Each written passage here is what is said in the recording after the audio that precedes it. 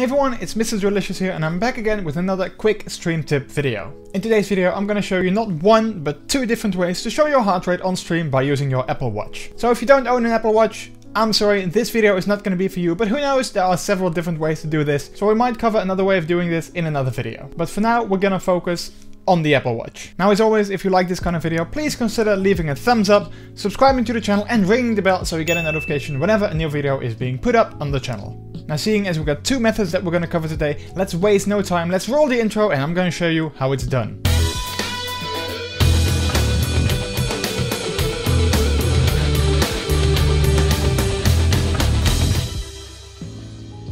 Now as mentioned already, today we're going to show you two methods of using your Apple Watch as a heart rate monitor to show on your stream. Now there's several different ways that you can show your heart rate on your stream, but most of them use separate Bluetooth heart rate straps that you strap around your chest. But today we're going to use something that a lot of us already have, namely an Apple Watch. Now there's two ways that we're going to do this, and it only requires an Apple Watch and some apps on it. So let's go ahead and let's have a look at the first method. The first method that we're going to be using is called Heartwitch or Heartwitch. I'm not exactly 100% sure how to pronounce it, but I will link the app down in the description below so you can look it up. Now in order to use this method, you're going to have to download a free app on your Apple Watch, also called Heartwitch. I will again post a link to the description down below, and you need to download and install that on your Apple Watch before we can actually move on. Once you've done that, you can go to the Heartwitch website where you can very quickly and easily set up an account with just your email address and a password. Once you've done that and you've logged in, you should see three big buttons. One to start your workout, one to customize your screen, and one to link your Apple Watch. Now, as of making this video, I couldn't get the link Apple Watch feature to work, but if you can get that to work, you can basically skip the step of adding the code manually, because then you can just click start workout and it will automatically link to your Apple Watch. First thing that we're actually going to do here is configure the display, and this is where we're going to set up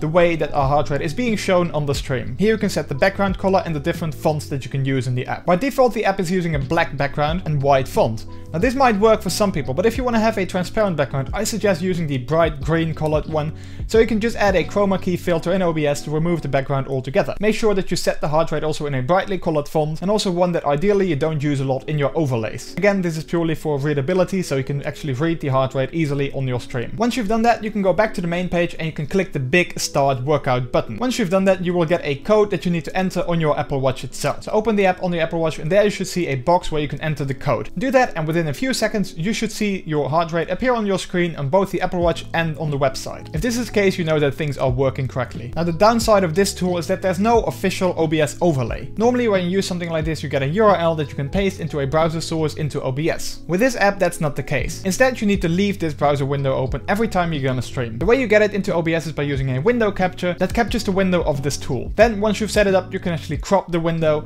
to make sure that you only see your heart rate on stream. Again, it's not ideal, but it's a free and very simple way to actually show your heart rate on stream by just using your Apple Watch in a free to use app. Now if you want to have a little bit more customizability and you don't mind paying a little bit, the next method might be a better solution for you. The next tool that we're going to look at is called Heart Rate Overlay for OBS Studio, and it actually consists out of two separate elements. One, a website where you can configure the entire overlay, and a paid app for your Apple Watch called Health Data Server. I will link it again in the description down below, and this app is going to be used to send all the data to the website. And once you've downloaded the app, you can go ahead and go to the website where you can set things up.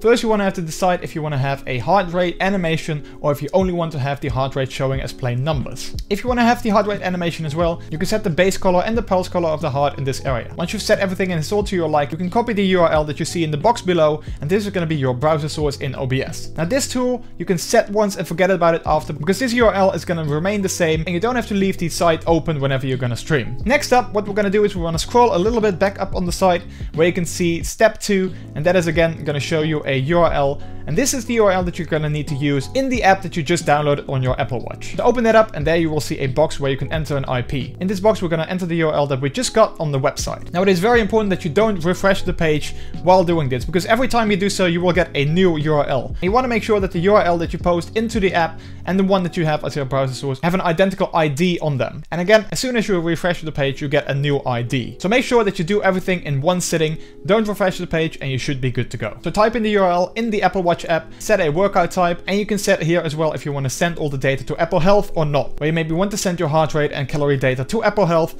but if you're just going to play a scary game and you're going to be seated at your desk, you might want to turn that feature off. After you've done that, click the start workout button, and within a few seconds you should again see your heart rate appear on the Apple Watch app as well as on the browser. If this is the case, you know that you've set up everything correctly. Now there's one thing that I want to mention with this app. As of recording this video, the Health Data Server app has gotten an update which kind of makes the implementation slightly different. It could be that when you set up the IP field and you copy the URL on the website into the app, it doesn't work straight away. Now I've been in contact with the developer of the heart rate data overlay, and they are in turn working with the developer of the Apple Watch app to make sure everything works again smoothly. Now I expect the only thing that's going to change based off this is the URL that you have to enter into the Apple Watch app. However, as of this moment, I cannot say for sure if that is the only thing that is going to change. Now of course I can't change this video, but what I can change is the blog post that is accompanied to this video. So again, go to the link in the description down below where you can find the written version of this tutorial, and if in the future you have to set this app up in a different way, I will update the article accordingly. So again, if you're having any trouble, go to the blog linked in the description, and there you will find a way in how to fix it. And there you have it, 2 very simple and easy ways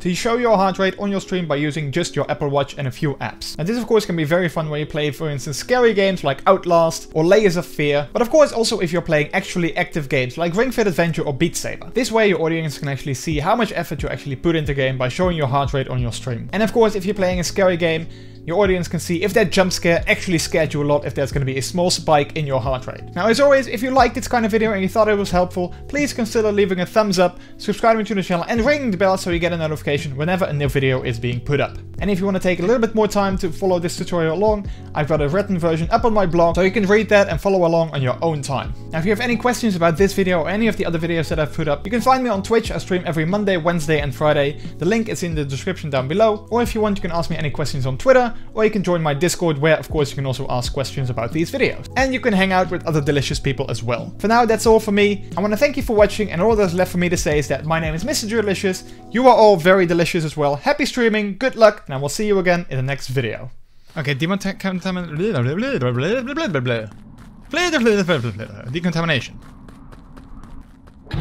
Oh!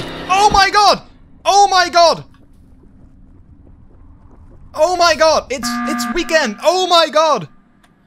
Thank you. I am only. Oh, someone died.